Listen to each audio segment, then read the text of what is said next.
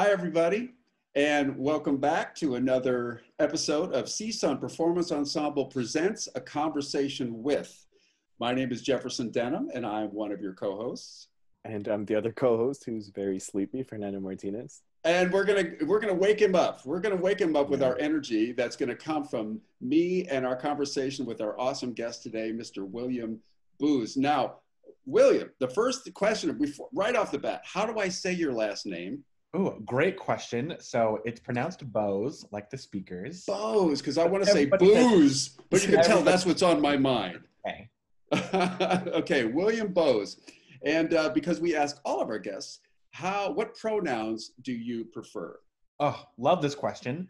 My pronouns are he, him, his. Okay, great, because we always want to be respectful. So if you've watched any of our previous episodes, you know this, but I'm going to state it anyway. Fernando and I are big believers in the idea that our life experiences, well, they certainly influence our lives, but they also inform our art and how and it's cool to see how it manifests itself in our day-to-day life. So we're fascinated by life journeys. And so, William, our conversation today is going to be divided up into 3 parts, 3 acts, if you will. Oh, love. Okay, so act 1 will be birth, from the moment you popped out through middle school. Ripped through the vagina. Ta-da! And then act 2 will be middle school through college. Okay.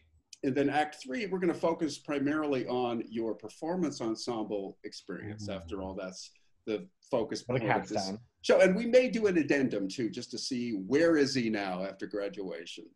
All that sound good? Totally, yeah. All right, William Booz, here we go.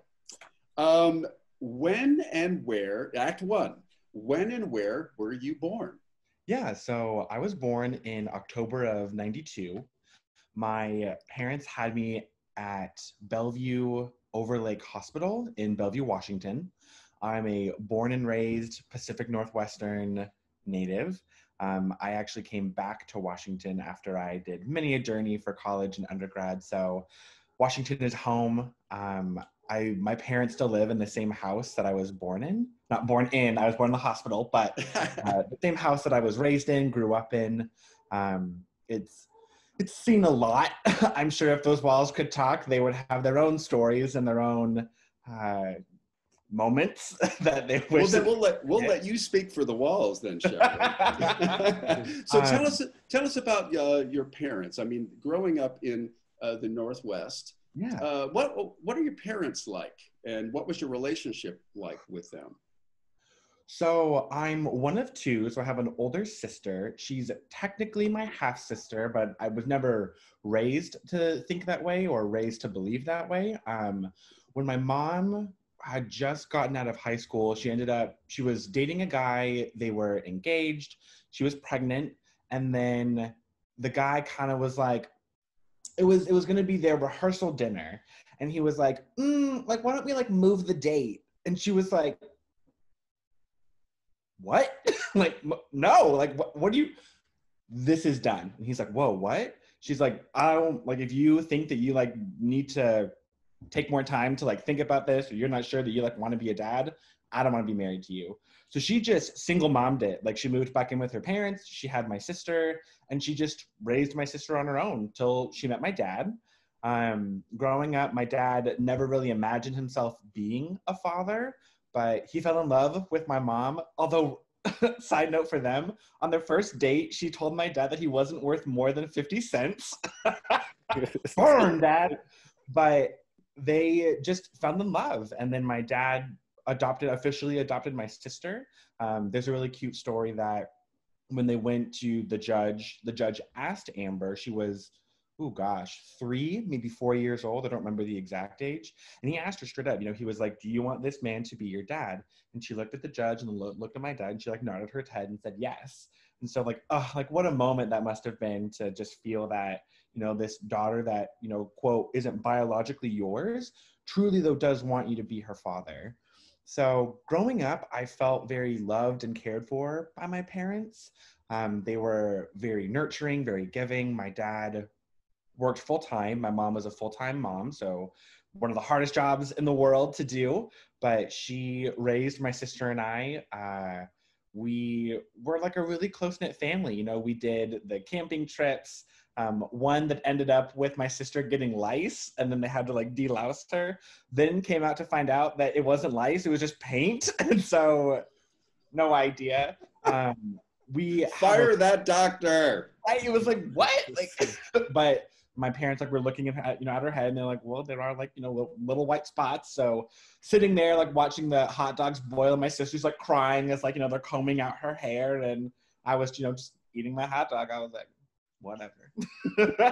Just don't get any over here. I'm right. Like, no. But yeah, growing up, I mean, my parents were very, very caring. They definitely took a lot of interest in like my sister and I. Their whole belief was, you know, if you have interests, like we want to, you know, push those, allow you to pursue those. As my sister and I got older, I found myself sort of more interested in like the outdoors, not really like a sports person. So a neighbor of mine, Ian, he ended up inviting me to a Cub Scout meeting, and then I got hooked on Cub Scouts, later became a Boy Scout. And then my parents like were very involved, like growing up. I'm sorry, did you Eagle Scout? Did you Eagle? I did Eagle. I made it all the way to Check you out, you badass. Keep going, I'm sorry. Oh, no worries at all. But growing up, I mean, my dad was like super involved in like the Pinewood Derby. We would do the rockets together. So you'd make them with like 2-liter bottles of soda, and then you would like put like an egg in there, and then you would launch it up. And my mom got very involved. She would take like leadership positions in the pack, later the troop. She would go to like the meetings, do all of like, you know, the activities and all that kind of stuff. So parents were very involved growing up. And then it really wasn't until we kind of hit a snag in the whole family dynamic. We'll deep dive into it later, but okay. My sister is now a recovered polysubstance abuser. Started when she was very young. So my parents one time caught her like just drinking wine out of the fridge at like 8, 9. And then really got into drugs like 13, 14. And I grew up in a rich white suburbia. Hated it. The Sammamish Plateau. I literally lived on a plateau. Gross. There was little to no diversity there growing up. Like you had, you know, the token black kid in school, or like, you know, the one Latino family that was there. And it always, I think, kind of amazed me when I actually got out of Sammamish later, that like, oh wow, like Sammamish is hella freaking white, and yikes. Like I am so privileged to have gotten like the education that I got, to have gotten the access to resources that I got, to do things like Boy Scouts and, you know, make it all the way up to an Eagle Scout, and have a family that was able to provide me those opportunities. But it really became very obvious later on in life how much like you miss out on opportunities by not having like a diverse population that you grow up in. And I was so fortunate to go to a place like CSUN because it exposed me to a primarily, you know, non-white community. And it was incredible to both like feel for once like a minority, but also to like fully embrace that minority status and be like, yeah, like white people kind of are the worst. Not even kinda. You know what? I'm going to pause you there, because we will get into that more deeply when we talk about your college experience. But I love that you shared all that. And there's 2 things, William, I want to just circle back to. One is, and what I love about what you're sharing is, I think, and tell me if you agree, I think sometimes people have like a cliche notion in their head that, oh, that person's on drugs because it's a horrible home situation. And of course it's going to lead to that kind of thing, right? But that is not what you're telling us. You're telling us that here's normal, affluent, and if it's a tendency in you, it's going to happen. You know what I mean? So just based on what you're saying, and Fernando, tell me if you agree too, sometimes people who are not privileged, and I'm going to talk about that in a second, they say, well, they just are, you know, that they're just reacting to their environment, and, you know, so that's why they're always going to be criminals or whatever. Does that resonate with what you've experienced? It really does. So Sammamish has a very high drug use young population. We literally had an FBI bust, not even kidding. You can Google it. There was the Papa John's in Sammamish that it was Operation Black Olive. You would walk in, you would place an order a very specific way, and then they would walk out with a pizza box and it would just be like full of drugs. And it always like amazed me how like growing up, I really wasn't paying so much attention. I mean, like you knew like certain kids did drugs, but then you also really didn't think that it was like hard drugs. You would maybe assume like weed, drinking, but like these kids were doing like cocaine. It wouldn't shock me if others, you know, were doing heavier things like my sister was, like meth or heroin. So this was prevalent all around you, but you weren't necessarily aware of it, you're saying, or you just didn't think that was as bad as it was? I definitely knew that like it happened. I think it was more like I was so entrenched in like what my family was dealing with because my sister started so young, and my parents did so much to try and keep that away from me. So they really did a lot to make sure that I wasn't overexposed to it. But I have a very distinct memory of I was still in grade school. I was downstairs watching Scooby-Doo. My dad, I heard my dad leave to go pick up my sister from like a friend's house. She was in junior high at this point. Comes back and she's crying and like my dad's yelling, and that wasn't like out of the ordinary. Like, you know, my parents, my sister started fighting a lot. And this, you know, little happy family that I remembered, you know, really wasn't around anymore. It was always yelling, my, you know, parents slamming things around, my sister always kind of coming and going, always getting into trouble, always getting punished. I would be like up in my bedroom, you know, trying to do homework or play with my toys. And then, you know, I'd hear my parents like shouting with my sister at the kitchen table. And it was just like, okay, great. Like, I'm going to play with like my little Digimon figure, right? Right. I'm going to go sequester myself over here and stay away from all the angst and all the drama, angst, all the noise, all the drama. But I remember all of a sudden my sister's yelling, changing to like screaming, like blood curdling screaming. And it was almost like out of a movie, and a very out of body experience where I remember slowly climbing up the stairs. I turned and there's the second staircase to like the upper floor, which was just the bedrooms and the bathroom. I remember like my mom like running out of my sister's bedroom into her bedroom, and my dad screaming to call 911.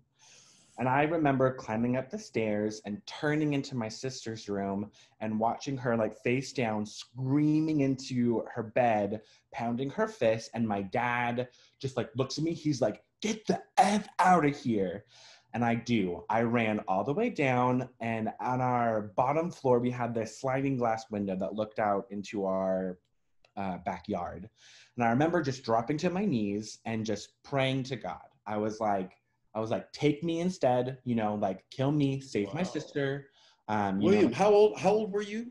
I was probably like 8 or 9. And how old was Amber? Oh gosh, 14, I would say, around that age. Yeah. Wow, so bro. Like fifth, maybe 6th grade. Definitely, I think closer to 5th grade. And all of us were raised Catholic. I was baptized in the Catholic Church. My sister was also.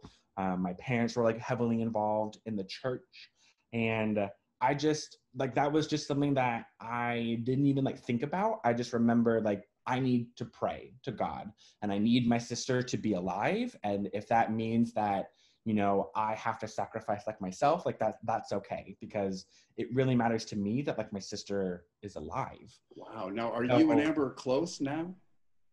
Oh yeah, we're a lot closer now. Because before, I'm sure she, you know, you're that age gap anyway, right? My kid brother, but then also she's going through such upheaval.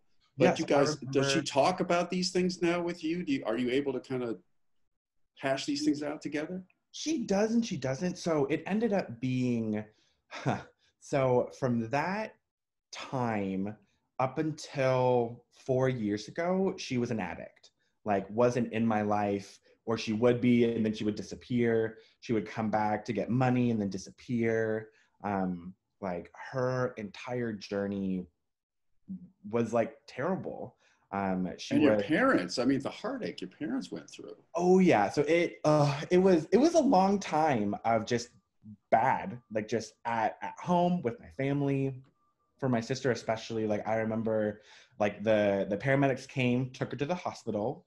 I remember the police officers standing in my sister's bedroom. I was now allowed to be up there because obviously there were people in our house. And they, told my parents to strip her room, to search everything, like nothing should be unturned. And my parents definitely started doing that. And so when we went to the hospital, I remember I took Little Town on the Prairie with me and my Winnie the Pooh pillow. It had Winnie the Pooh on one side and Tigger on the other. Right. And we were just sitting in the waiting room for hours and hours as my sister detoxed, really, and came down from her high. So this is, I'm grateful, I should say, that you're being so open and honest with these kinds of things, because, a lot of these things can be hidden. A lot of these things people can be ashamed to talk about. And I think by bringing them out into the open and shining a light on them, that's how you get permission for some other people to share as well. And that's only, I think truth is the only place to start for healing. So, well, let me awkwardly segue out of what you've just told us as a backdrop, which is profound. Yeah. And let's talk about school, because I know that this is now going to permeate probably your school experience. Where did you go to school? Let's just say elementary school, middle school, and high school. Let's start with elementary school. Where did you go to school? Elementary school, I went to Margaret Mead Elementary. I went there from kindergarten all the way to 6th grade. So we had sort of like a weird system here where it was kindergarten to 6th. Then my junior high was Inglewood Junior High School, 7th to 9th. And then our high school, Eastlake High School, was 10 to 12, which was not very common. When I went to California, I heard that schools were like your traditional middle school, high school, and elementary. And I was like, oh, that's so weird, because this was totally because it's so different from what you're used to. Yeah. So did you like school? Oh my God, I loved school. Why? Ever since kindergarten. Why? Well, my Hogwarts house is Ravenclaw, so I'm definitely that nerd, that intellectual. Where Fernando's raising his hand. Yes. Do we date the Ravenclaw? No. I have a question. This is the thing is I don't know how to insert myself, so I raised my hand, right? What's Ravenclaw? I don't know what that. I watched 10 minutes of Harry Potter and I did because I couldn't. Fernando, you were the only person. No, I was just going to shame you, but it's so wrong of me to watch this episode and not know this. But I'm so glad you asked, because maybe there's others who wonder too. Go ahead. What's Ravenclaw? I don't know. So in the Harry Potter universe, written by a person, it is got her. It is a Hogwarts house. So in the Harry Potter universe, when you go to Hogwarts, there's 4 houses: Gryffindor, Hufflepuff, Ravenclaw, and Slytherin. Ravenclaw is the bronze eagle with the blue background. It's meant for students who are traditionally more intellectual. That's sort of the trait that they focus on. Gryffindor is really courage, bravery; Hufflepuff, loyalty; Slytherin, ambition. And for me, that really kind of just came from, I loved school. I always had a very large group of friends at school. I just loved to learn, and I loved feeling challenged. I always felt that there was just something to do at school. There's something to be said about the routine of school and how it helps to sort of create a series of tasks that you kind of do every day. And I always found myself being challenged at school. I mean, I wasn't an A+ student, definitely in that B range. I was always just sort of average at school, but I really enjoyed school. Do you feel like, I'm sorry to interrupt you, William, do you feel like school, part of the joy was escaping from the drama at home?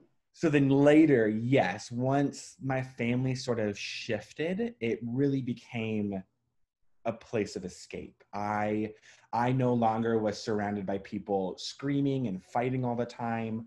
I got to be sort of like more myself, and I actually felt that I was like seen. I was definitely a teacher's pet. I always got real chummy with all my teachers, from grade school all the way up into grad school. Like I always felt that if you had a good relationship with your teacher, one, you got away with more. Two, they would usually, you know, be a little bit more forgiving if you forgot your homework or if you like didn't, you know, finish your test yet. Okay, so audience, if you are still in school, take these words to heart. William says that they work. Hey, by the way, where did you sit in the classroom? I have a theory. Where'd you sit?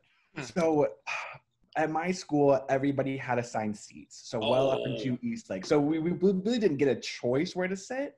But in college, when it was open seating, I didn't sit front row. I would sit like 2 or 3 rows back. Just because it's like, I'm not like a super try hard, but like the teacher will like still see my face so that if I ever came during office hours or had questions, they would remember me and be like, oh, I know you. Especially in like a 400-person lecture, it's hard to get noticed. But if you need that help, it's worthwhile to just make that effort. I think that's great advice actually in general. So do you have any memories that stand out for, let's just stay with elementary school. Is there a story that you could tell us that would typify your experience in elementary school? So yes, in the we didn't rehearse this, people. We did not rehearse this. It's one of the most William-like stories of my school experience. So in the 4th grade, I had 2 best friends, Ian and Emma Walsh, and they lived like 4 houses up from me. And Ian and Emma, so were they twins? They were not twins. Ian was an older brother. He was 2 years older than Emma and I, but Emma and I were in the same kindergarten class, and we went through school all together. So from K to graduation in 12th grade. And like I grew up at their house. I like lived at their house, especially during those bad years. And Ian used to do patrol. So you kind of got to, you know, like be like a crossing guard for the students. But at the end of the year, you got to go to Wild Waves, which is so much fun. So you couldn't be a crossing guard until 4th grade. But Wild Wave is what, a water park or something? It's a water theme park up here in It's the place, if you're living in the Northwest, you know what, I needed clarification. Yeah. So go ahead. I'm sorry. Right. So it was after school. Emma and I were waiting for Ian, and we were playing on the big purple slide toy, which has now been torn down, which is so sad. But we were on the rings. Emma and I were like very avid ring goers. So you would swing between and kind of like grab the hanging rings. So when Ian got off patrol, he came over and we were all kind of just like goofing around, and Ian was like swinging on a pair of them and like lets go and like does this like cool flip, I remember, and then like lands, and being sort of the Luigi to Ian's Mario, because we were like, you know, big Nintendo guys, I often tried to copy him. So here I am swinging, and as I try to go, I end up hitting my head on the overhead beam. So I let go of the rings and I fall to the ground. Well, you're a little ways up in the air, so I put my hands out to catch myself, and so I fracture both of my wrists at the same time. Oh, man. I start screaming. Like, I mean, obviously, I just fractured both of my wrists. Like, it hurt. All of like the kids that were at the playground, like stop and like watching me as I'm like sitting there, you know, with like my 2 limp wrists. Foreshadowing. And later they were, teachers come out. I do though remember this older student, he was like, you know, a 6th grader. He was like, he's just faking it. He's fine. And I was like, are you kidding me? Miss Cameron, who was later my 6th grade math teacher, she came out, helped take me to the nurse's station. They looked, they were like, he needs to go to the hospital. So they call my mom. She comes and picks me up. We go to the doctors. They do x-rays. They're like, yeah, he fractured both of them. So they cast me up. So I came home double casted. One was bright neon green. The other was a bright blue. And school the next day was rough because I show up being like, hey guys. And everyone was like, I want to know what the guy said who thought you were faking it. You should have walked right up to him and say, faking it, eh? So funny enough, later I had eventually like gotten like my cast off, but I went into the boys' restroom, and he was in there with like some friend, probably, you know, skipping class or just, you know, goofing off. And he remembers my face. Of course he does. And he's like, oh, like, watch this. And, you know, like falls and starts like doing push-ups. And he's like, it's not like that hard. And I remember just like awkwardly being like, neat, like, okay, cool. Like, one, that's not as far as I fell. Two, you weren't unexpectedly, you know, jostled by hitting your head and just falling. Like, you caught yourself. That's totally different. Thought all these things, but I was just like, and like walked to the other boys' room. But I was just like, one, who does that? Like, who insults somebody who breaks their bones? But clearly he had a lot of stuff to work out as a... Well, you know what? I just got this just in. That guy's in jail right now. No, I'm kidding. No, he was just like one of those typical school bullies that just had to make sure that people knew that he was strong and cool and edgy and angsty, and I just don't... And insecure. With a small penis. Sure about it, and just like felt the need to like belittle some poor little fourth grader. I know. I'll tell you what, man. And so here's another awkward segue, because usually those kind of things happen. They did for me. I don't know about Fernando, but those things usually happen in middle school. They certainly did for me, like I said. But that happened early, so now you're kind of like, okay, I know that. I've seen that. Now, middle school, like you said, for you is grades 7, 8, and 9. Yep. 7, 8, and 9. So talk to us about middle school. How was that? Was it okay? Was it challenging? What was it like? Middle school, back then, I consider it to be both some of like the best years of like my schooling experience, as well as like some of the worst. So by 7th grade, I had already started growing body hair. So I hit puberty a little young. I remember I had full braces. I had really nerdy, you know, small wireframe glasses. My voice cracked a lot. I had a higher pitched voice. So kids are now older, and kids are now a little bit meaner. It was very quickly established that I was gay. People would taunt me. People would make fun of me.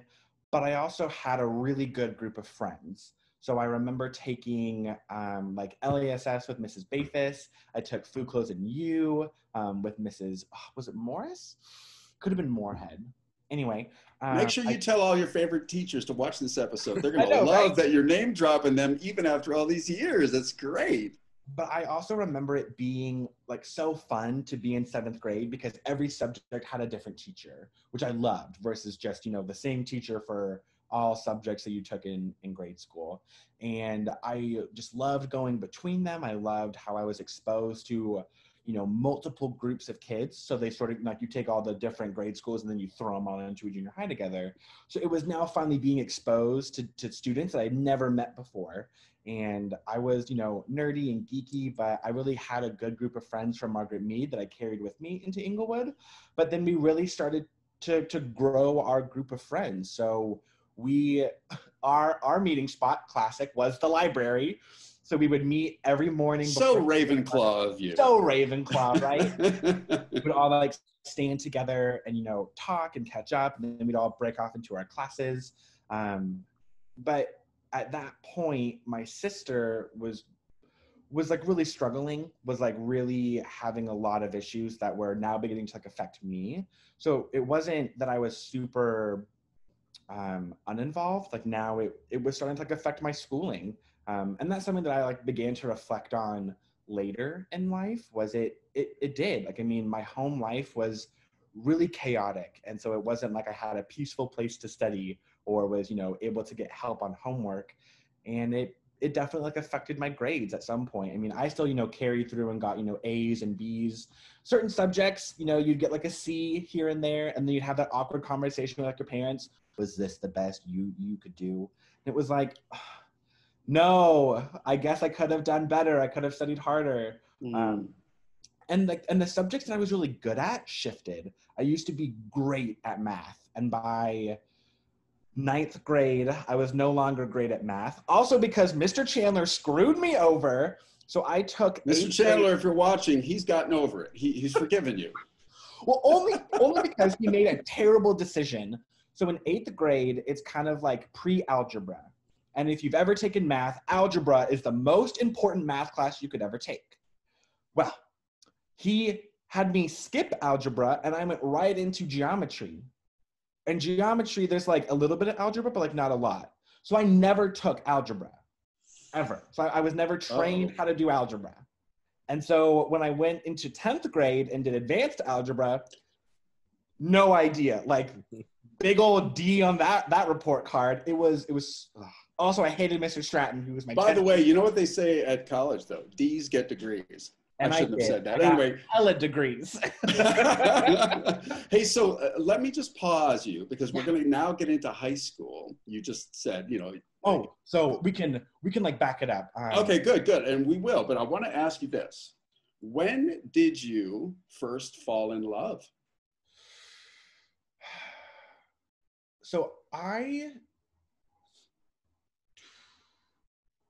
it's a really good question. One, because I don't think that I actually fell in love in like my schooling experience. I had girlfriends, and I definitely dated during those years. But I think because like being a gay queer man now, I don't consider the fact that I dated women, and even though like I cared about those women a lot, I don't believe that I was actually in love with them. And so it really wasn't until after those years that I actually fall in love. And it really wasn't until a couple years ago that I had my first official boyfriend that I actually feel that I like truly like fell in love. So we'll say 24. Okay. Well, that just opens up another line of questioning, if you don't mind me asking. So when in middle school, people were saying, oh, you're gay, and they're trying to, put you down. And of course, in middle school, we're all terrified and we all want to fit in. And did you think, okay, I really am, and they found me out? Or did you go, am I? Or what was your reaction to that? So we're going to get deep. When I was 13 years old and these taunts really started, I had a lot of questions. The first being like, what is gay? So I was this like nerdy kid. I watched Pokemon, Digimon, Dragon Ball Z. I played Yu-Gi-Oh cards. Like I wasn't watching Adult Swim and Family Guy and American Dad. And so I, didn't watch like R-rated movies at the age of 12. So I was sort of like a little bit of like a sheltered kid. Again, like remind, like, I was Catholic, I was in Scouts, I really did like school, and I didn't really have a lot of guy friends growing up. I mean, like aside from Ian, I really didn't have a lot of just friends that were guys. And especially when I got into 7th grade, a lot of the guy friends that I did have, now they were in school with like, their soccer, teammates and their baseball teammates. And so they really kind of dropped me. So when I was 13 years old, I started, I turned to the place that we all do, the internet, and just started researching and trying to, figure it out. And that led me to, at the time, gay dating websites. And I had like a lot of questions because it was continuously being taunted at me. And so I made like a fake account and started chatting with a guy, and he basically told me that he could help me answer those questions and help me, really know if I was gay. So at the age of 13, I told my parents that I needed to go to the library, which is like a mile away from my house. Fernando. Sorry, it's just for anybody listening. If there's a trigger warning, we should put one, right? Yes. So trigger warning: sexual assault of a minor, PPS. Good catch, Fernando. Yeah, sorry. No, don't apologize at all. You may be sleepy, but you are paying attention. Nicely done, Fernando. Yeah.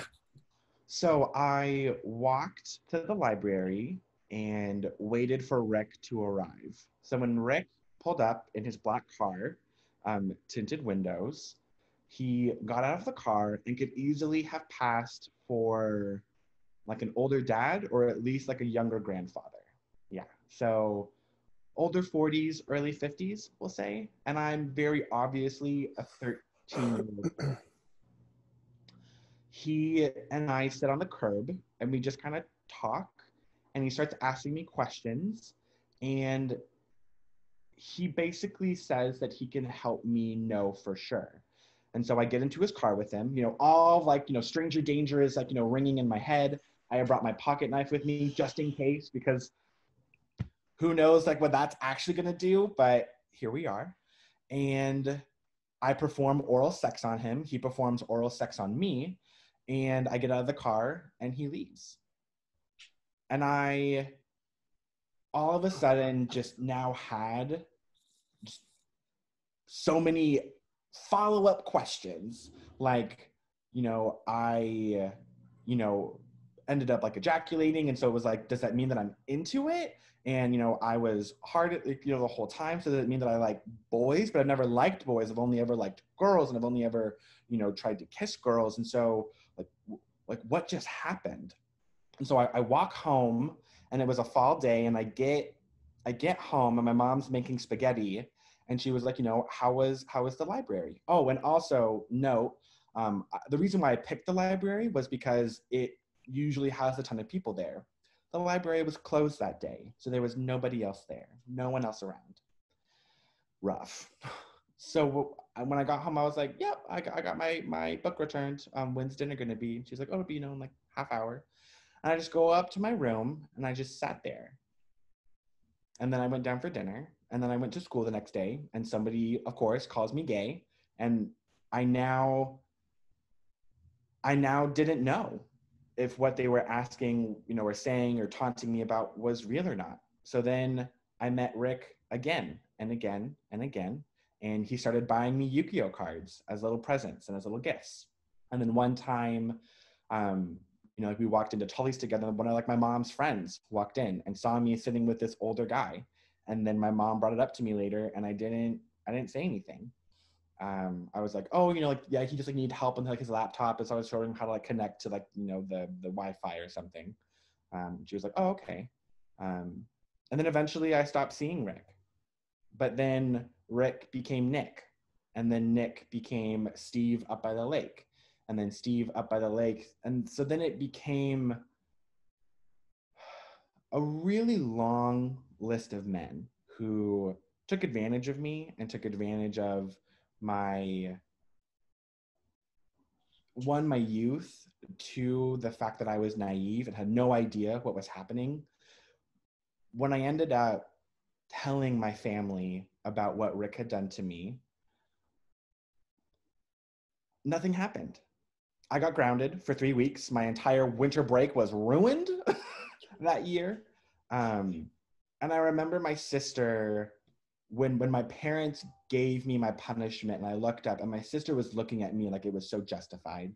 Like she was so happy, and just like this like malicious grin on her face that I was finally the one getting punished. It wasn't her. And growing up, my sister oftentimes thought that I was more loved, that I got better things, that she was, like the disappointment of the family. But I basically told my parents that I had been molested and raped. I literally handed them Rick's address because he had left it on one of the packages that he gave me of Yu-Gi-Oh cards, and nothing happened. Later heard that my dad did like a lot of soul searching of like, do I need to drive to this like motherfucker's? So sorry. Oh my God. Oh, you're good. Oh, we speak French. Okay, great. Do I have to drive to this guy's house and like kill him? Because I want to, right? Like it was so difficult because I also told them multiple times throughout my middle school and high school years that I had, made a mistake, and I had, relapsed because, right, I existed in this world where my sister was like a drug addict, or that I had, fallen off the beaten path again and met up with somebody again. And every single time it was just like a similar punishment. It was, you're grounded, no electronics. But on the outside, right, I was climbing the ranks in Scouts. I was still bringing home A's and B's. I eventually joined drama and, was like the drama star. And on the outside, everything was fine. And every single time that I came home, I wasn't covered in bruises. I wasn't beaten up. I came home fine. And that, I think, especially as like a parent, like my parents described it to me as like, you know, we basically had to look at you and your sister, and we had to kind of like make a choice, you know, who needed us more. And my sister was falling deeper and deeper into drugs, you know, failing school, skipping school, you know, they basically kind of made a choice that, like, you know, our daughter needs us and our son is fine. Yes, is he making bad choices? Sure. But he still comes home and he's still okay. And, you know, it was basically like still having a family, but being abandoned by my entire family. And I didn't really have a sister because she was high all the time or drunk all the time. And so I'm sorry to pause you, William, but I gotta say, and again, your being so candid is really so beautiful, because I hope for our listeners and viewers, it unlocks the door to maybe some things that they have trouble talking about. You had no one really to go to until the big confession, and you also had the Catholicism guilt on top of it, right? So. Right. So let's talk about, now that you know what you know, and if there happens to be someone who had a similar experience possibly, or is even going through it right now, what would you say either to your younger self or even to someone who's in this situation? How could you have navigated it better? I don't want to put any sort of like, you know, judgments on it, but looking with your perspective and your insights now, what do you wish you would have done? You didn't know any better, but now that you do, what could you have said to your younger self or someone who's going through something like this?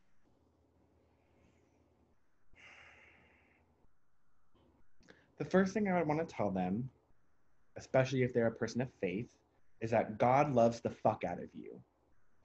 God, Jesus, Muhammad, you know, whatever your higher power, spiritual being is, loves you for everything that happened to you, for everything that will happen to you. Your whole being, your soul loves you, cares about you, you matter, you belong here where you are right now. The second thing that I would tell them, it is okay. It is okay. It's okay. Because you are a victim of people that knew what they were doing. You were a victim of pedophiles. You were a victim of people who are fucked up in the head.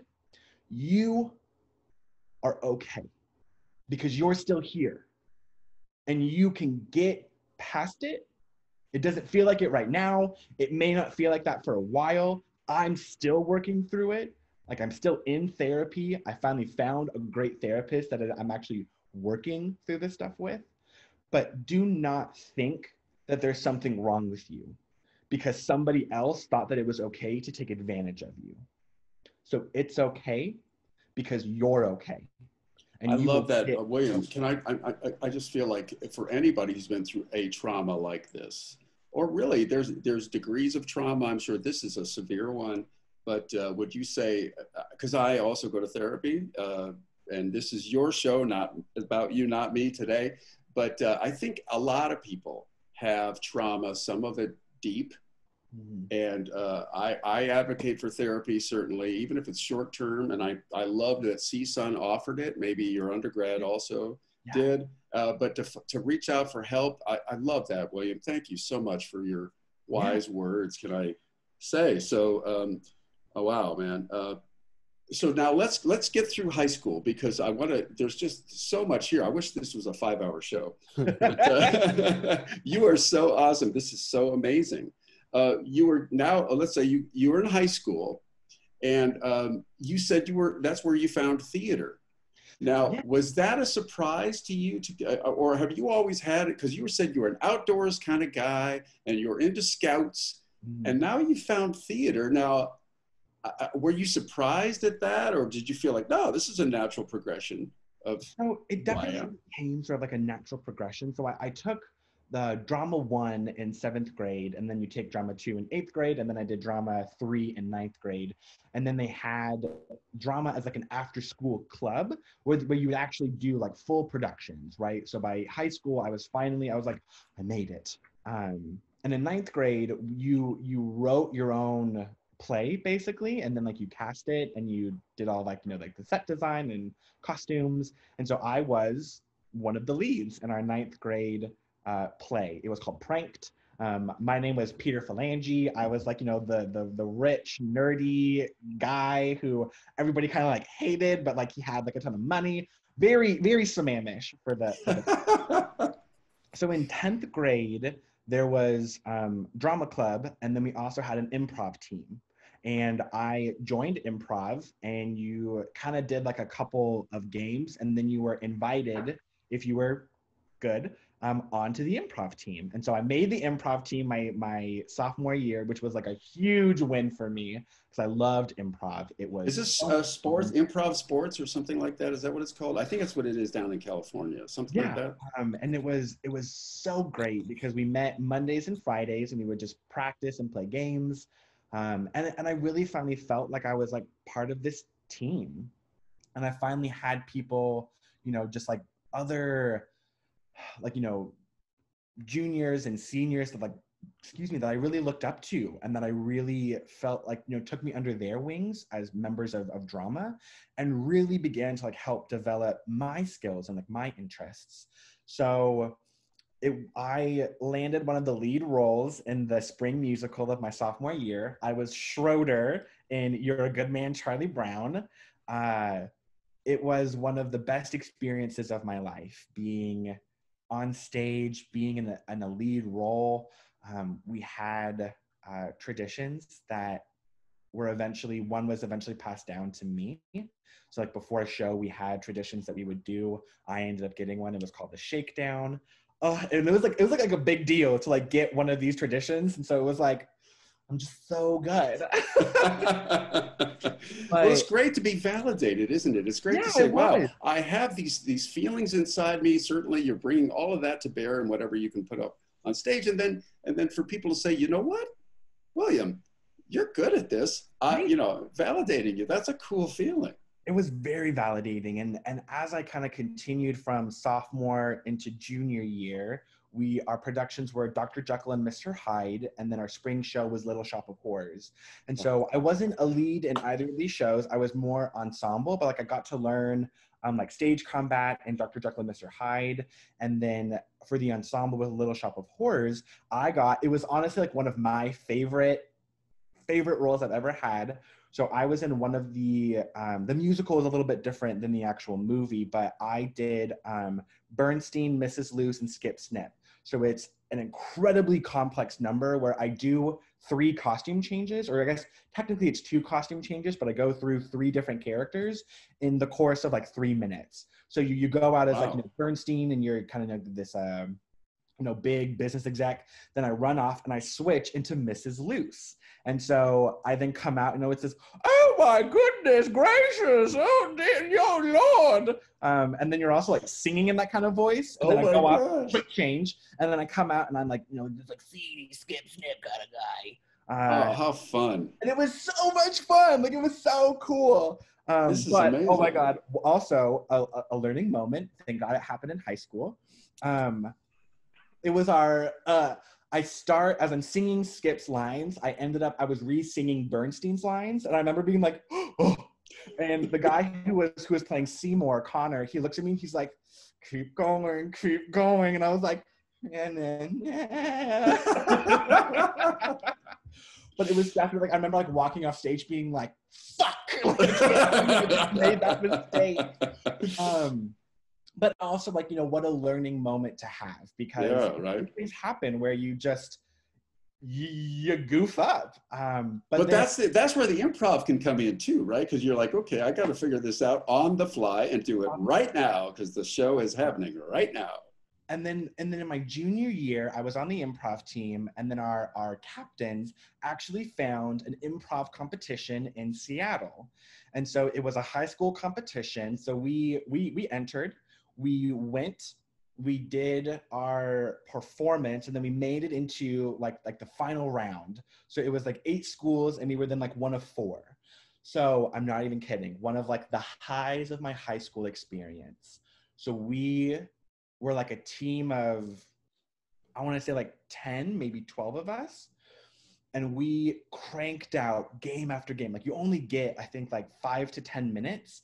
And we just like cranked out game after, like the whole audience, it was roaring with laughter. We were we did it. And we were 3rd out of like the 4 performances. Like we felt like really confident.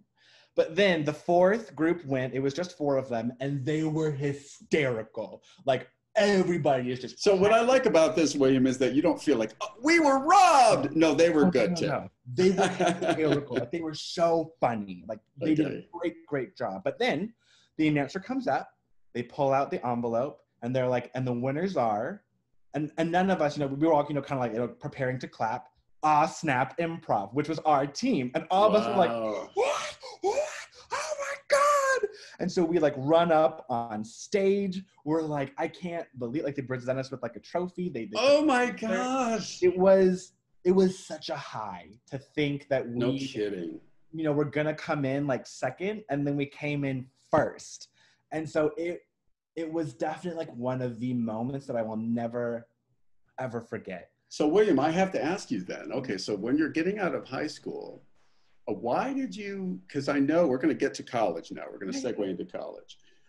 When you went to Western Washington University, go Vikings, when you went to Western Washington University, you did not major in theater.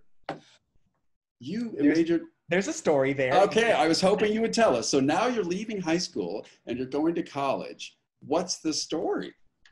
So I actually ended up leaving leaving high school with about 2 friends. So I used to have this really robust, big group of friends in high school. And in my junior year, so while it was, I had like a lot of highs, it was also one of like my greatest lows. So another trigger warning, attempt to commit suicide. So I was really struggling at home. It was a really difficult home life. And it had now like really began to affect me because of the sexual assault that I was undergoing. And it was junior year, AP US History. We were in the library, of course, always in the library. And we were working on our DBQ project, which is document-based like question. So it's like your cumulative project essentially for APUSH. And I was trying to say something to my group, and they were like, William, just let the smart people figure this out and just sit there. And I blew up. I was like, fuck you all can go to hell. And I remember getting in my car, driving home. I ran up into my room, grabbed my pocket knife and a sock, and I hopped in my car and I just started driving around. And I was driving I ended up back at Margaret Mead Elementary School.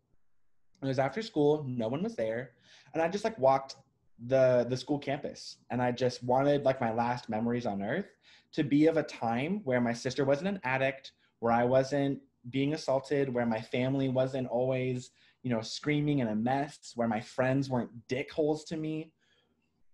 I then drove to my church, which was also a place where Rick had assaulted me. And I went into the grotto behind the church where there's a big statue of Mother Mary holding baby Jesus. And I used to sneak out of mass as a kid and go and sit back there. And I put the knife to my wrist, and I was like saying my last kind of little prayer to myself, last little moment in the world. And I then remember just as I was saying like those prayers, it was almost like the floodgates had opened, and I just start crying, and I just start like sobbing now. And I end up falling off the stone bench because I'm just like in like such a tight fetal position, like my whole body is just shaking with sobs. And it was because I really didn't want to die. I really didn't want to die. I just wanted one fucking person to actually care. My family had basically abandoned me. My friends weren't there anymore because I wasn't this happy-go-lucky kid anymore. I was really fucked up. And I actually called the suicide hotline. Hallelujah. Hallelujah. Thank God that was on the back of my ASB card. And I remember calling and they just talked with me. And then I ended up meeting somebody at school later and they, you know, chatted with me. And I, like at that time I was in like I ended up actually driving back home and I woke my dad up because he was staying home that day. I don't think that he was like feeling very well. And I told him, I was like, Dad, I just tried to commit suicide at Mary Queen of Peace. And I remember him being very, very calm. He's like, how are you doing? How are you feeling? Like, are you okay? I was like, yes, yes, yes. And he's like, great, we're gonna get you help. It's okay. So then they put me in with like a really good therapist, Dr. Hart. He was great. And I saw him for like several years after high school, and I think my second year of college, and then we wrapped up our time together. But when I left high school, I was in a very low place. Didn't have any friends. I was still being assaulted. My sister was now out of the house, but she was now a full-fledged criminal. She was on Washington's Most Wanted. She was in and out of jail. She moved to Portland, caused crime there, moved to Vegas, worked as like a prostitute. Love. And so when I went to Western, it was a time for me to actually get away. I didn't major in theater because I took a drama 101 class or a theater 101 class, and I didn't love it. I just didn't love it. It was interesting, but it wasn't what I wanted to do.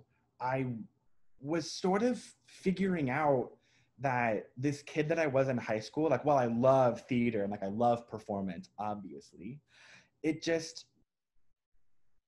wasn't resonating with me anymore.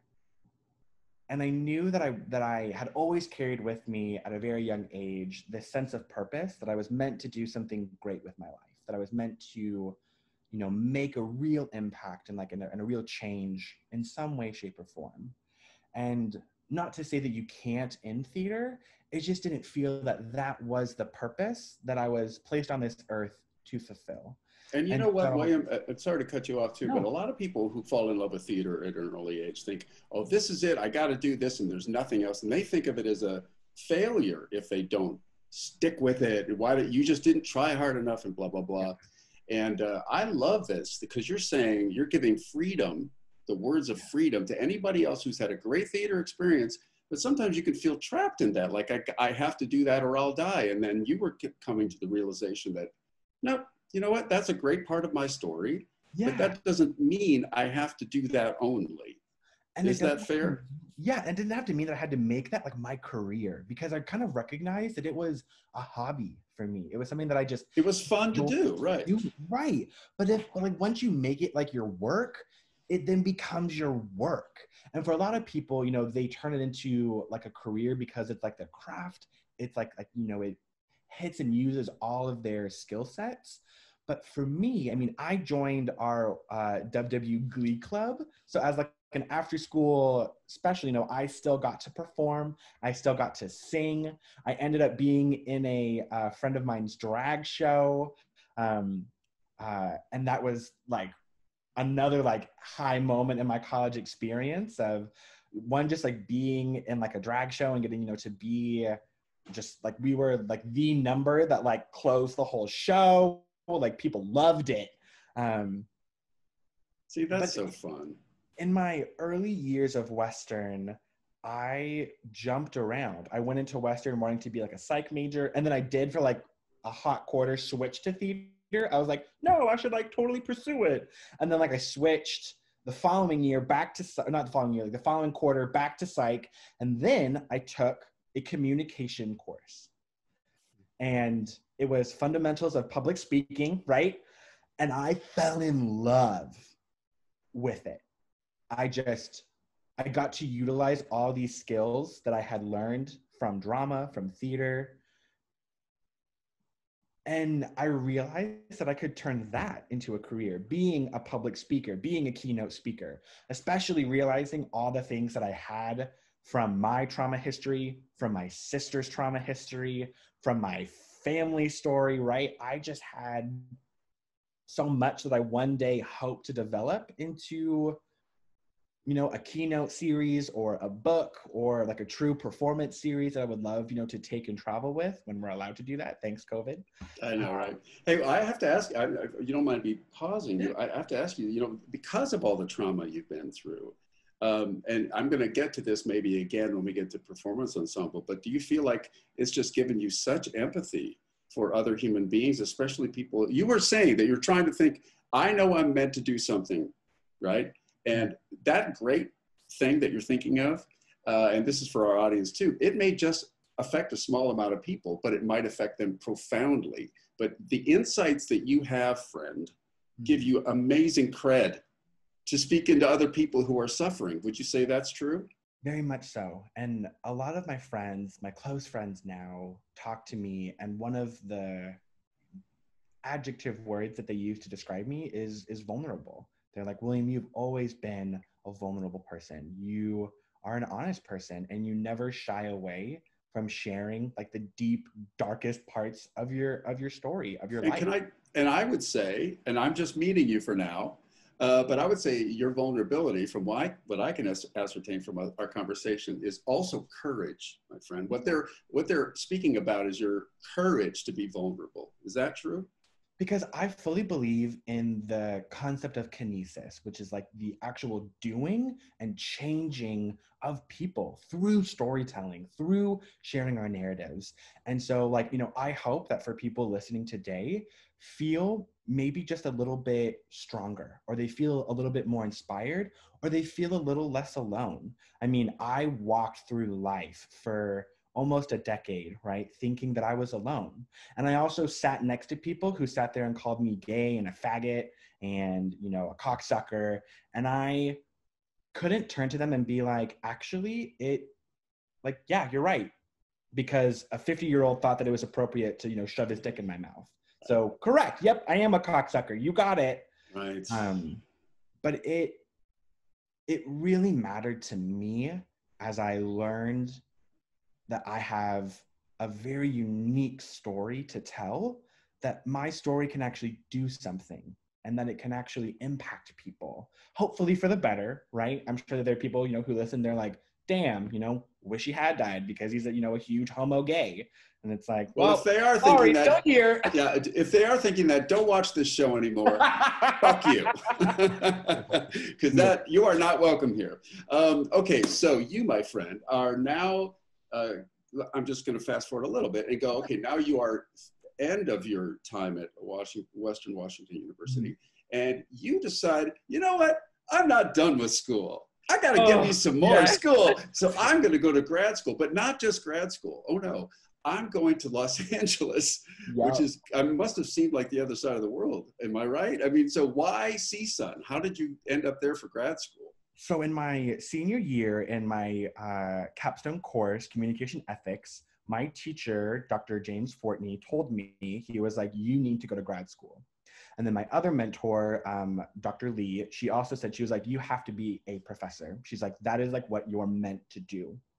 And so I was talking with James a lot, and he was like, you should go to Cal State Northridge. And I was like, Northridge, what? Why? And he's like, because you will benefit a lot from studying under Dr. Stacy Holman Jones, who's one of the co-creators, you know, one of the co-founders of autoethnography, which, as we all know, is the methodology of using the self to understand culture and to be able to sort of take the lens and understand culture through the, you know, storytelling of the self. And I was like, great, awesome. So I applied, I got accepted. Then Stacy went on a sabbatical for the year. And I was like, neat, all right, hey, I guess I'll see you my year 2. Then she decided to stay in Australia. And I was like, it's fine. But it honestly didn't matter, because I had the pleasure, true pleasure, of studying under Dr. Janine Minjay, who I still believe is my mentor. Sorry, Janine, but you're always going to be my mentor. And because of her, I met people like Fernando, and I got involved in Performance Ensemble. And I felt for once that this was exactly what I want to do. Like, this is exactly where I want to be. This is the actual doing and the telling and the creating of space for every single person, for every single story, for all of us to be, as a collective, hurt, but also as a collective working to fix that hurt, to mend that's a great place, William, for us to segue into Act 3, which is Performance Ensemble, which you did Performance Ensemble all the years you were at CSUN, right? Yeah, I sort of joined midway through my first semester of my first year. Okay. And the only reason was because they were in the Performance Ensemble room, and I was also a TA both years. So I was in the TA office, and they were like, we heard like mentions of like pizza. So me and Z, we were like, we want pizza. So we like went in, and then Dr. Manjay, Janine, she was like, well, you can't just take pizza and leave. Like, you have to stay for the meeting. And I was like, fine. So then they were running through their first show. I don't remember the name. Fernando, do you remember what it was? It was like Shadows in the Dark, something like that. Is it the ghost thing? It's not the ghost thing. Yeah. Yeah, I forgot what it's called too. Janine, was like, just like, watch, give notes at the end. So at the end, Janine kind of opens up the floor, and I don't know if Fernando remembers this, but I kind of just like start like ripping into it. I was just like, First you're just here for the pizza, now you're here to give it a critique. Right? Yeah, essentially. And I remember it like, who the fuck is this guy telling us, like, we've never seen this asshole before, and he's just telling us all these notes? Like, wow, okay, William. And then I was also taking a class with Janine. It wasn't textual analysis. I think it was like 603, like almost kind of like the foundations for performance. And then I just kind of kept coming back on every Tuesday night. And then I was trying to figure out, what story do I want to tell, and how do I want to be incorporated into the show? So I really was just like an ensemble member for that first show. But then going into our second semester was when we did, was that La La Land? That was La La Land. No, I think that was Hollywood Bound. I thought Hollywood Bound was our second year, because that's when we did SDSU. I'm pretty sure La La Land. Oh yeah, you're right. Yeah. Yeah, it was our. So all of these titles sound so intriguing. I wish I had seen them all. Also, we had La La Land before the movie came out. That was hard. That was someone stole it. So when you first got to Performance Ensemble, what did you think of it? I mean, did you think weird? No. I mean, did you think it was really weird? Because you have theater in your background, but this isn't theater. And I want to make sure I'm a theater guy. This is not theater. So yeah, why do you say it was weird? I think it was weird because I was going in with such a understanding that it was going to be just like theater, and that it was going to be like a script, and there was actors, and there was, like part 1, part 2, part 3, right? And there was, on and off scene.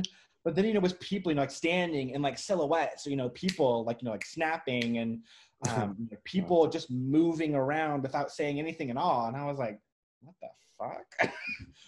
But then as I began to actually study it in 603 with Janine, and as I actually began to learn the, origins of it, began in oral interpretation.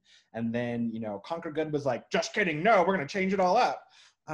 It all of a sudden like began to click that this is its totally different thing. And that's what I liked more about it, was because it wasn't just writing a script, performing it. I mean, theater, acting, movies, it all has a place in our society, in our culture, but performance is special. And it is a weird kind of special. And I don't say weird with this like negative connotation. It is weird to do it, to see it, to experience it, but there is something so beautiful that only performance can actually accomplish, where you can't get it with your traditional acting, theater, TV, movie-esque. There is something so beautiful about it's only there for a moment, and then it's gone, right? And then the performance is done, you wrap it up. Oh, hey, Fernando. Hey, you've got another Fernando. Sorry, no, I'm only doing that because I have to like walk out to do something quick, but I'm gonna be. How dare you? I'm gonna stay on, so I want to do it on my phone. That is hysterical. Ignore that. Wait, my doppelganger will be coming up in a second. So. That was hysterical. Well timed too. Oh, that's wonderful. Because he was, William was saying how weird performance ensemble is. You see yourself. It's like you see yourself in the performances anyway. So what I want to ask you then, William, is, and this seems, and tell me if you agree, this seems like with someone with your gifting of courage of vulnerability, because performance ensemble, like you said, there is no script to hide behind, so to speak, like with theater. But now it's all you, baby. And it's really you as vulnerable as you can be. The more you of yourself, your vulnerable self you can bring, the more powerful the performance for yourself and for the audience, right? Would you say that because you have this gift of vulnerability, was it easier or was it harder to access the parts of you that you needed to get to? I would say sometimes it was easier because it was always easy to sort of pull, an experience that I, would want to extrapolate on or dive deeper into. But then what was the challenge was it wasn't just like writing a script and then just like reading it. It's like you also have to develop the performative aspects of it. And you have to think creatively. You're not just going to stand there and just deliver a monologue. Like that's not what it is at all. And that was, I think, the beautiful challenge of performance is that, I mean, like my portion of La La Land was I had West Hollywood. So we developed it off of Concrete and Dust, which was Dr. Minjay's autoethnography of Los Angeles.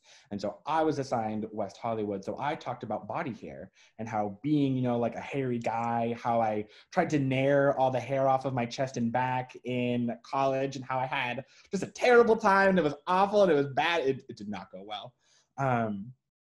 But it forces you though to also engage with your story differently. You can't just write it out and read it. You also have to embody it again, and you have to, reactivate parts of yourself that you had either locked away, hidden away, that you don't necessarily feel comfortable accessing. But for me, it was also a beautiful cathartic experience of getting to re-engage with some of my past traumas, and figure out that, again, like those things are okay. It's not okay that they happened, but I am okay. I have come out on the other side. I get to now be like an advocate for people that if these things have happened to you, it's okay to talk about them. And if people aren't listening, then they're not the people that you should be talking about them with. But there are people who want to listen to you. There are people who can help you. So, I mean, I went through 5 therapists before I found the therapist that I have now. I'm glad you said that. Can I pause you again? Everything you're saying, I feel like I could pause you and say this, but as a veteran of therapy myself, that's another thing. Don't go to a therapist, if I may interject my journey too. Don't go to the first therapist and say, oh, that didn't work out, so I guess therapy is not for me. Correct. Right, William? Because you have to go through some to see what's the right fit, and don't give up. Don't get discouraged. But I'm just hopefully saying exactly what you're saying. I'm trying to paraphrase it in my awkward way. That don't give up, because there is a therapist for you, and this process of finding who you are and validating who you are. And like you said, not blaming yourself when it is not your fault. To find the kind of person that can help you access those things and tell yourself the truth. Again, this is my journey in therapy. The negative voices would lie to you. Lie to me. And you buy those lies because it's easy to be hard on yourself. It's harder to just say, I'm not that bad or whatever. I just love the way, William, you articulated everything that way. Yeah. So now Fernando and I love to ask this question. I just got to pose it to you. Yeah. For anybody who's watching this episode, we ask this every week. What would you say to someone who is maybe not a comms major, or not, have never even heard of performance ensemble, but they're hearing about it now, maybe a friend's telling them about this, and we know from what you've said, it can be challenging, it can be weird, but why would it be good? Why would it be good because I happen to believe this is true, but let me ask you this. Do you believe it would be helpful for undergrads and even grads to go through performance ensemble, and why? If you are someone who has a growth mindset, if you're interested in growing yourself, performance is for you. And here's why. you're never going to grow in your comfort zone. You're never going to grow in moments of comfortability, but you will grow in moments of uncomfortability. And that is what I think performance forces both the performer and the audience to experience, is moments of uncomfortability. Sometimes, whether it be decisions by the performance ensemble troupe, or whether it be, you know, decisions by the audience, performance is uncomfortable, but in the most beautifully cool ways. You actually find yourself like, there's just something to be said for like, at the end of a show, you all are backstage, right? And there's just this electricity in the air that everybody experiences because you went out and you did something. Like, you literally enacted kinesis. You changed people, and you also changed yourself. Like, an audience doesn't walk out of a performance show being like, neat. They're like, holy shit, what did I just experience? Like, those moments as a performer. And you also don't have to be a great performer.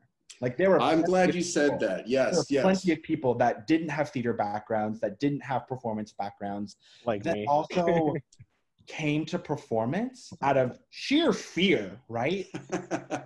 but their stories are just as important.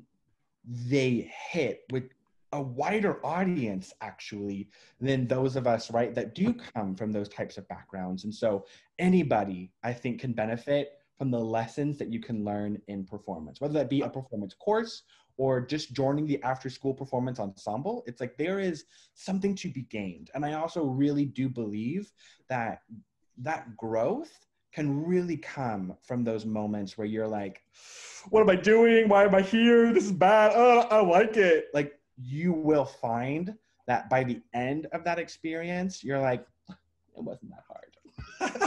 Well, there's a couple of things I just want to tag on that you said, William, that I think are really profound. One is, if you're watching, your story is important. As William said, your story is important. We need to hear it. And secondly, from my experience, when I did it, everyone is so supportive. I mean, you're bringing your vulnerable self, but so is everyone else. And it is a space where Jade, who is our director, creates this Love space. Jade. Right? So it creates this space where it is non-judgmental. It's still challenging. I don't want to paint like this Pollyanna picture. It's not easy. Yeah. No, but it's so worthwhile because you're accessing parts of your story that need to be voiced, because as we're finding out with you, William, the more honest we can be with our story, the more it resonates with other people. So yeah, thank you for that. That is awesome. JD, real quick, I don't know if you guys can hear me through my mask. Yeah. Yes. Okay, I walked out and I forgot my mask and I started freaking out, so I had to go back and get it. Okay. But just like adding on to what you said, that show that Will was talking about where he did the piece on like his body hair and doing the thing on West Hollywood, I think was the semester where I was like having a freak out, and I chose not to say a single word in that show. Yeah. Yeah, I was silent the entire time, but I was freaking out, and like I was just like going through things, right? But like seeing how Will was so comfortable and open about talking, sort of just like talking to himself, like through all these things that he experienced, right, was an experience for me. And so like that's something that eventually led me to be more comfortable but talking about trauma, or just talking about things that were really just difficult in my life. And so, you know, if PE is something that you want to try or you're kind of scared, I think it's worth doing it, because then you also come across people like Will who sort of inspire you too. You know? Right. And I should say for our audience, PE, we use shorthand sometimes in the show. PE just means performance ensemble. But I love that you said that, Fernando, because yeah, you could come, as Will was saying, just come as you are, and you will be surprised how much you can not only benefit, but how much you can contribute just by being present, by being there.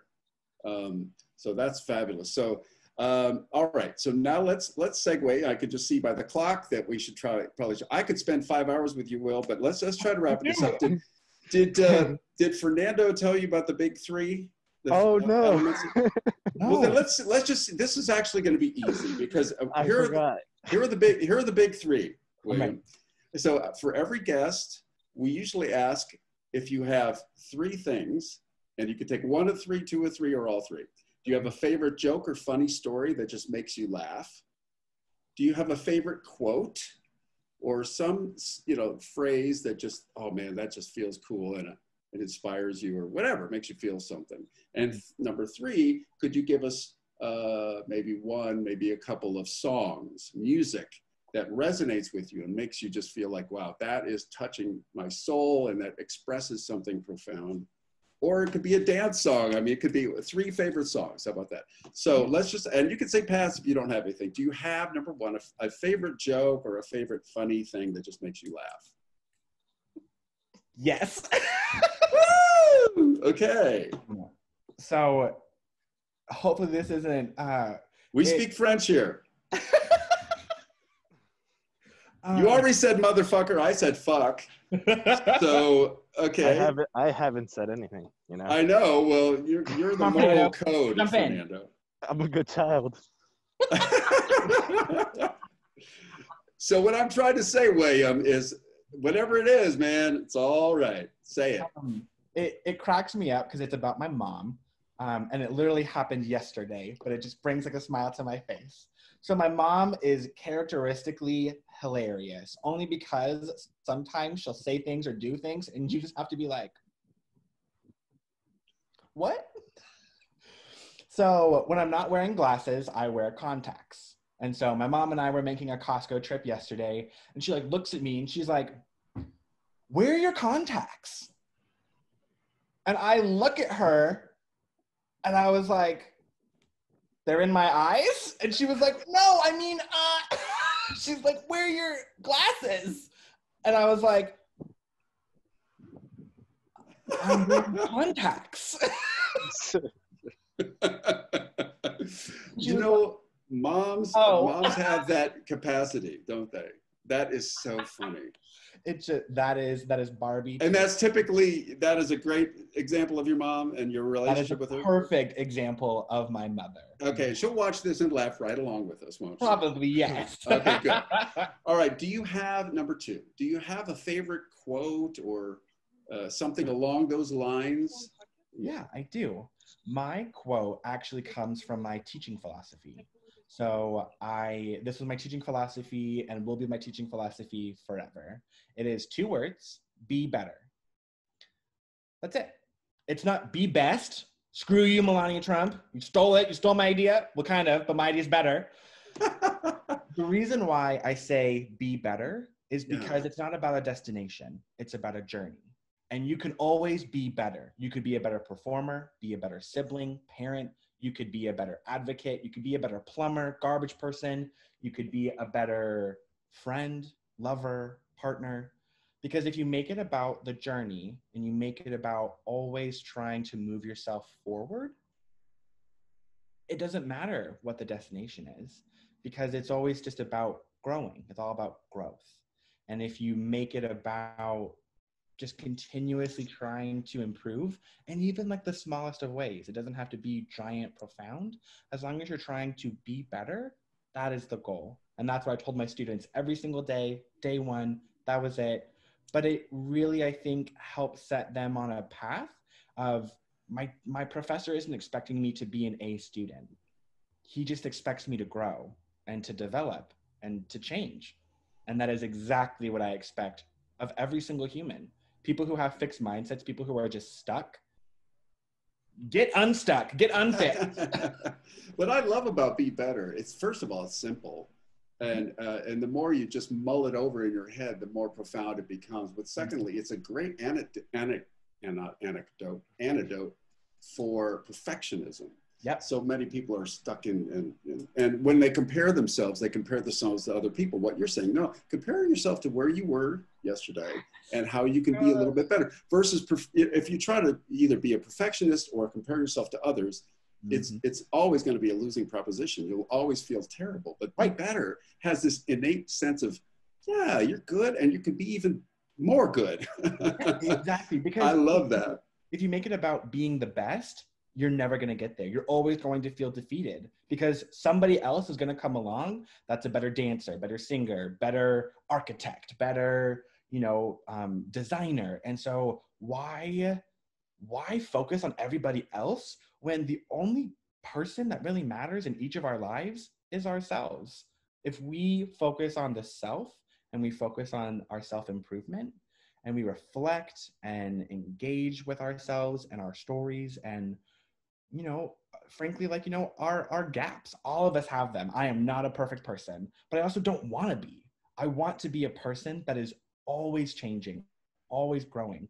Because if I think that I'm perfect or like I fully understand something, that's just foolish, number one.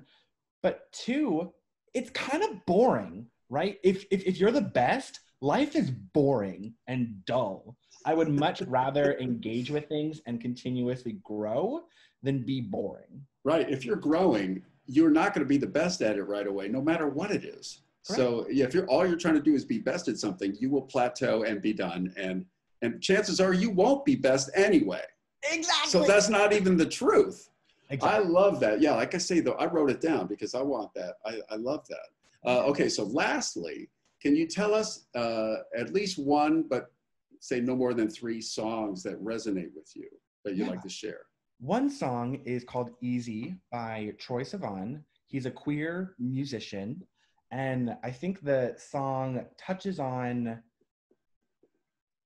a really interesting concept, at least like how I interpret the music, of like cheating and like cheating on your partner.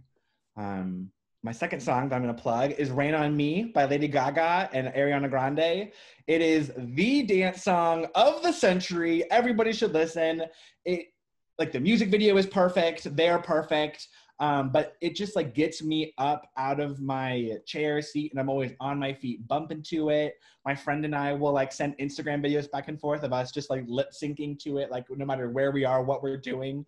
So that's my number 2.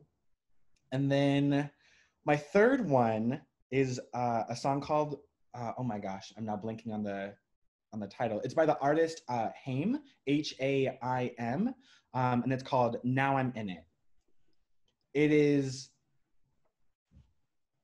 I've never had a song that I have played on repeat, just back to back to back, more so than that song. It is incredible. I love it. Their voices and vocals just hit me like deep in my soul. Love. Wow, I can't wait to hear I've written them all down. So Rain on Me I already know, and I love Haim, by the way. Is it Haim or Haim? I can't remember. But anyway, I know, right? So dear listeners, if you heard us pronounce it both ways, now you can just hate on me, I guess. Right. But, or in the comments below, say, here's how you phonetically, please. Right. So this has been, well, William, what a great experience, man, hanging out with you from LA to Washington State. And breaking the record, too, for longest episode. Is it? Yeah, but it should. Everything's gold in this. So this has been, dear listeners and viewers, CSUN Performance Ensemble presents a conversation with William Bowes. My name is Jefferson Denim. And my name is Fernando Martinez, who is being socially distant. Good man, good man. And so we want to leave you with this quote from Irving Wallace, which we basically quote it every week because it's so good. To be one's, I think William will attest to this after listening to this interview, to be one's self and unafraid, whether right or wrong, is more admirable than the easy cowardice of surrender to conformity. So we are so glad that you tuned in with us today. Thank you. Always aspire to be your best and most authentic self. Thank you to William Bowes, and we will look forward to seeing you next time.